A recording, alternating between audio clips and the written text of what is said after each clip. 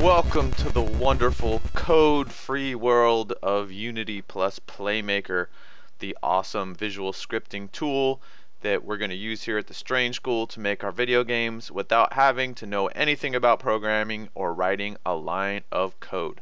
So this is the intro to Playmaker. I'm going to try to do it really fast just so you have some idea of what's going on when you get into the other tutorials where we're making the actual games. The first thing you want to do is you probably go visit the Playmaker site. It's hootongames.com, and you can go ahead and look here at their showcase, which shows you games that people have made with Playmaker. But let's just go ahead and jump into this. Let's go. I'm going to launch Unity, and I'm going to make a new project. Let's make a new project and just call it Playmaker 01. So if you already bought Playmaker and have imported into a previous project, you can click here and find it in here and check it and then say done, and it will automatically be in your project when you start. But I'm going to assume maybe you haven't purchased it yet or anything. So let's go ahead and just go into our new project, and here we go. We have our screen. So if you want to go buy Playmaker, we would go up to Window and Asset Store, and if you've never been here, the Unity Asset Store is awesome. So make an account so you can download the tons of free assets and some really good pay ones like Playmaker. So I'm gonna go look on the front page. Sometimes it's here because it is super popular, and I'm just gonna search for Playmaker. And the one you want is this one. It's around $65. So these are Playmaker add-ons, but you want Playmaker itself. And you would purchase it here, and after you do, you can click import, download and import. I've already downloaded it, so I have the import button. So I'm going to go ahead and import it. And so I'm going to try to do a really fast version of Playmaker, just so you have some idea of what's going on. I'm going to move that over and import this with the other tutorials. Like, I don't want to make it go too in-depth because there's a lot to cover. I just want to give you what you need to know to go and start making games and learning. So once it's done, you might see a Playmaker menu up here. No, we don't. So, oh, there we go. So it added itself. Sometimes this won't show up, and then all you need to do is save your scene. So I'm going to go Control S and make a scenes folder and call this 01. Alright, so let me close this. This probably looks a little different from your interface. Hopefully it looks similar now. And when I launch Playmaker, I've installed Playmaker before, so it still has my preferences. So if it looks different, don't freak out. That's why. So let's go ahead and start working with Playmaker and take a look at it.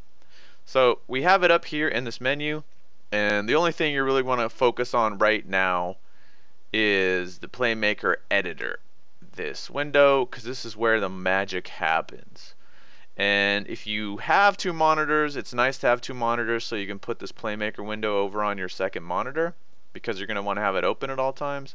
But for now, for these tutorials, if you only have one, it also works. Just dock it down here or figure out some kind of layout where you can get the most room out of this.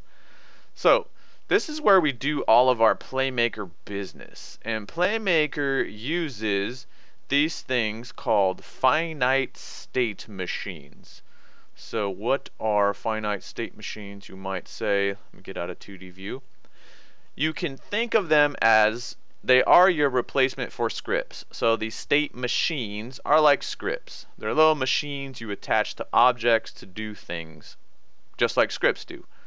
So let's make a new cube in our scene, and I'm gonna click here and go reset. I know it's cut off, but that's how you zero things out if you didn't know, and press F to zoom in on this cube. So this will be our Playmaker test subject. So right now it does not have anything to do with Playmaker. If it did, we would see a little icon here, which we're gonna add a Playmaker state machine to this cube, and you'll see the icon. But right now your Playmaker probably looks like this because it has the hints on by default, I think. So this is good stuff to know, but if you want to turn it off, just click here.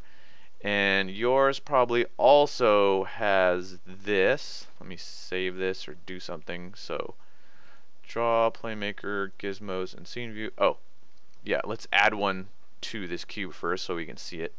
So let's add our very first FSM, or finite state machine, a little Playmaker machine, to this cube. It's telling us right here, right click to add it. So let's right click and add an FSM. We get all these little shortcuts that pop up here. And there's two ways that Playmaker is showing us, or actually three ways that we have a state machine, a Playmaker state machine on this object. We have this icon here letting us know. We have this icon in the viewport letting us know. And on the cube's components, you can see this Playmaker FSM script. So these are all telling us that there's a Playmaker state machine on this object. And I'm going to go change some of the preferences here because I don't like these in the scene view. Kind of clutters up the scene, so I'm going to turn that off, and there it goes, it's gone. And then I'm going to turn off these hints so we have more room. Alright, so on our cube we have our first state machine. Right now it's just named FSM, so we can click on the FSM tab and let's rename it my first FSM. Alright, so this is an FSM, this thing attached, and this state 1 is a state. So let's rename this state my first state. So these states can be named whatever you want. It's not like coding.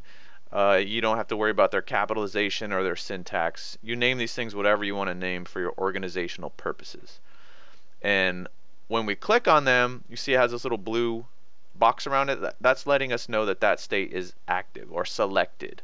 So when we do that, it will show us what actions are in this state. So right now we don't have any actions. And actions are the snippets of code that programmers have made for us to use in Playmaker. That's what allows us to do all the things that programmers can do without having to code. So how do we get those things? Because those are important. Click down here on this Action Browser button and you'll get this thing coming up. And so don't get overwhelmed with all these different categories. These are just categories of pre-made snippets of code that are called actions in Playmaker, but you can think of them like macros or anything else like that because they're little snippets of code that do specific things and they tell us what they do, and most of them have these really helpful tooltips that tell us actually what they're used for, which is really helpful. So it's a good thing to kind of go through these and read through them and get some idea of what they do. But for now, let's grab this action tab and put it here so we can look at them. So let's make our very first action, and we can go up here and look for a wait. So we want a wait action. We're going to double click it. It's going to add it to this state. The state is selected. Make sure the state's selected. So what this wait action does, it just goes through a time that you give it a time, and then when that time is up, it fires an event. So what are events? We have this event tab here. So state machines are made up of states, and right now we just have one state. So let's right click and add another state, and let's call this one do stuff. Okay, so now we have two states. One has a wait action on it, this one has nothing. So how do we control when and how we go from state to state? Well, events are part of that.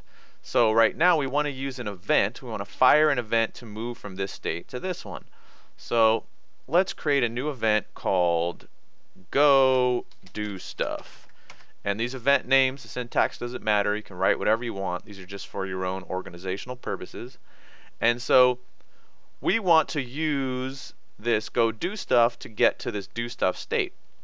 So in order to do that, we use our events in conjunction with transitions. So to do that, we right click on a state and we go add transition, and you see we have this go do stuff event that we just created. So we click there, and now we have this event. So now we can use this to control to move into other states. So if we wanted to go here, we just click and drag out this little arrow. So now when this event fires, it will use this transition to go to this state. So now what we need to do is have an action fire this event. And that's exactly what this wait action wants to do. So we can say wait 3 seconds, and then it's asking us what event do we want to fire. We want to fire go do stuff. So let's try out our very first working FSM. Exciting, isn't it? Let's press play on our game, and you'll see a green box around the active state. So you see this one's active, and then 3 seconds pass, and then it fires that event like we thought, and now this one's active. And if you saw, Playmaker is so cool that it even updates and this little arrow turns green to show you that whoop, you fired this event and you went here. So this is the basics of state machines. This is really all they do, is that you have some actions or code using these pre-made actions in a state, and then you say do this stuff and then go over here and then do more stuff and do something else. So let's get this state going back to this other one. So let's create a new event called back to first state, and I'm going to right click and add a transition because we want to use that event with the transition. Back to first state, drag and drop there. So now if we press play, you might expect this state to go back to the first state, but right now it's just going to sit here because we don't have any action firing this event to trigger this transition. So we can just simply right click, copy the selected action, go back to this state, right click, and paste it in here. So now the wait state is going to wait 3 seconds, but now it's looking for the finished event go do stuff, which we're not using as a transition, so it's giving us an error. It's saying this event is not used by this state. So all we have to do is go back into this pop-up and then choose the event that's actually active here that we have a transition for. So now what will happen, as you should expect, 3 seconds are going to pass. It's going to go here. It's going to wait 3 seconds and go back there. So this is a working state machine. There is a little bit more to them, but this is the basic functionality. If you can understand this, then you can make games with Playmaker. Because as you learn more about actions, what actions to use, when and where, because there's ones that you'll use more than others. We've looked at the FSM, the states, the events. Now the thing we haven't looked at yet are the variables. So if you're familiar with variables, if you're not, they're just containers for data. They're abstract references to data. They're containers where you can change what's inside of them on the fly during runtime. So here we have our different variable types. I know this gets cut off, but you can go ahead and click here and look through them all. These are all the different variable types you can use in Playmaker. So let's make a new int variable, and let's just call it stuff happened. Okay, so now we have this int variable that we can now use in Playmaker. So how about every time we go into the do stuff, we want to add 1 to our stuff happened variable. So we can go up here and look for add int, and we have an int add, and this adds a value to an integer variable. That's exactly what we want. So I'm going to double click there, and so now these actions will fire from the top down. So just keep that in mind if you're designing stuff where, like, if you wanted to get a piece of data and then you wanted to do something to it, make sure the get is above the thing that's going to do something with it. This state doesn't really matter too much because it's going to sit here for 3 seconds anyway. So if this was underneath, this one would fire, wait 3 seconds, but it would go ahead and run this one. But it's just something to keep in mind. So now it's asking us what variable do we want to add to, and that would be our stuff happened. And then we just want to add 1 to our stuff happened. And by default, this debug is not checked, but this is something that's really helpful, because if you look here at our int add, we have no idea what is in this variable right now, but when we click debug, it gives us a preview, so we can actually see what's going on in the variables, and that's super helpful. So let's go ahead and click play and then watch what happens. So let me pause this, and so we can peek inside this stuff happened variable. So it's 0 right now. And when we move into the state, now you can see now it's 1. So we've added 1 to it. It's going to go over here, it's going to go back in here, and then it's going to add 2. So we have this little machine, and it's just adding 1 to a variable. Let's go the other way now, and let's set our variable so that its default value is 3. Okay, so now it's 3 when it starts. And then instead, something you can do with these adds, if you want to take away from them, you just add a negative number. So we can just add minus, 1. So now you can see with our debug, the variable starts at 3, and when we move into this state, when it turns green, now it's 2. So you can still select different ones, but remember the green box is the one that's currently active. And then 1, and then it's going to fire back over there. I'm going to preview this one, it's 1. Now it's 0. So something else I want to show you that you'll use a lot with these state machines, it's a real good thing to understand, is what you're doing is you're manipulating these variables through your states, and then you're making decisions based on the variables.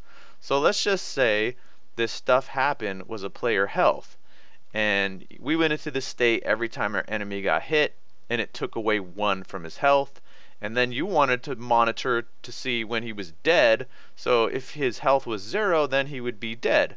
So we want to do something that checks to see when he's dead, when his health equals 0, or his stuff happened equals 0.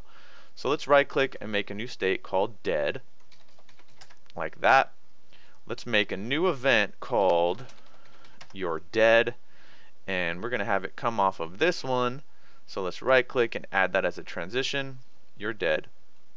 Okay, so right now by default this 3 seconds passes and it goes back to the first state, but we want to add something that's going to check to see if this variable is 0. So the type of action we want to use is a compare. And if you look here, there's a float compare, game object compare, string compare, and here's an int compare. So you can do these for all these different variable types, and they're really handy. So I'm going to double click and use this int compare. So now it's asking us what number or variable do we want to compare. And there's no variable pop-up in here. So in Playmaker, whenever you see these little equals symbols, you can click them and then use a variable in place of a hard-coded number, and you can click back if you want. So that's what those are. So we want to use our stuff happen because we're pretending this is our health. So what this action is asking us, alright, we're going to compare our stuff happen to 0, right? 0, that's when we're dead. And then it's asking us, okay, when it's equal to 0, what do you want to do? And we're going to say we want to fire this event, you're dead, because we want to move in the state. Then it's saying if it's less than 0, what do we do? We definitely want to go you're dead, and when it's greater than, that means they're alive, so we're not going to do anything. We're going to let this wait state go ahead and process and go back to the first one. So what should happen is that this thing's going to loop around and take 1 away, and then when it equals 0, it should go into this dead state.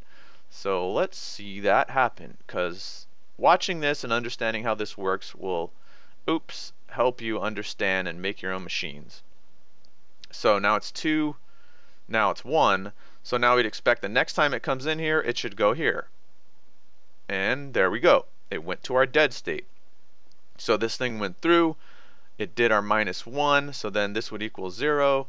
And this thing was just going to wait for 3 seconds, but it went ahead and ran this one, and it compared it and went here and went to our you're dead.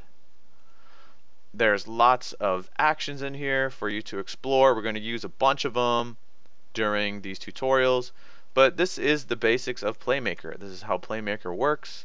You're just using these states and actions, and it really does help once you start using these to draw them out on paper and figure out the logic of what you want to do once you get familiar with some of these actions. And then you can just draw it out on paper. You can write up your events and transitions and all your state names, and then just come in here and build it. And if it works on paper, it should work here. But that was just a real quick basics of these Playmaker finite state machines. And then a couple things before we go that I want to add to here. This might blow your mind because I didn't figure this out till maybe I was using Playmaker for like 3 months. But you can have more than one Playmaker state machine on an object. So we can just click here and go add FSM to cube, and let's rename this state machine 2.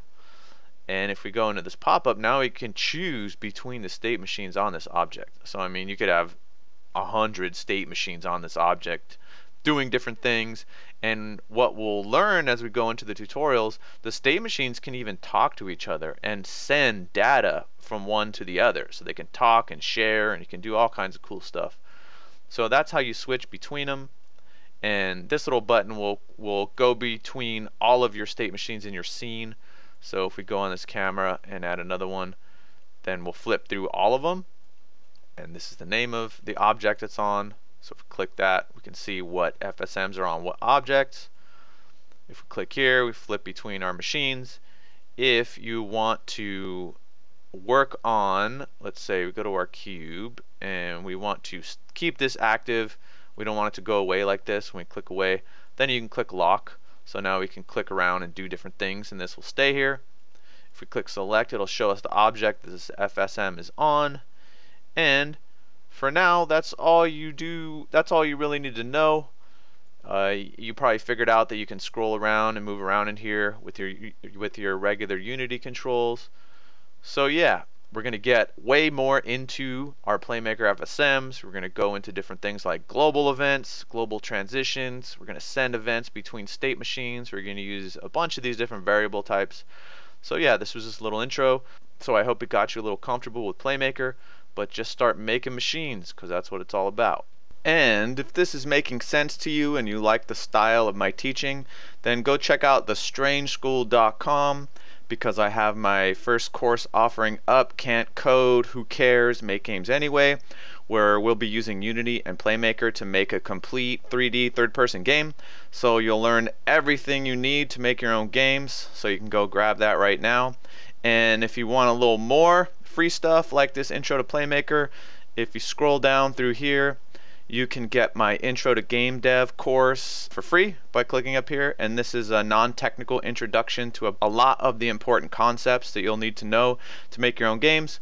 So yeah, just go to thestrangeschool.com, check my stuff out. I hope this introduction to Playmaker tutorial was helpful, and if you want to go further and go fast and start making your games right now, then go to thestrangeschool.com and check it out. Okay, thanks for watching. Until next time, bye.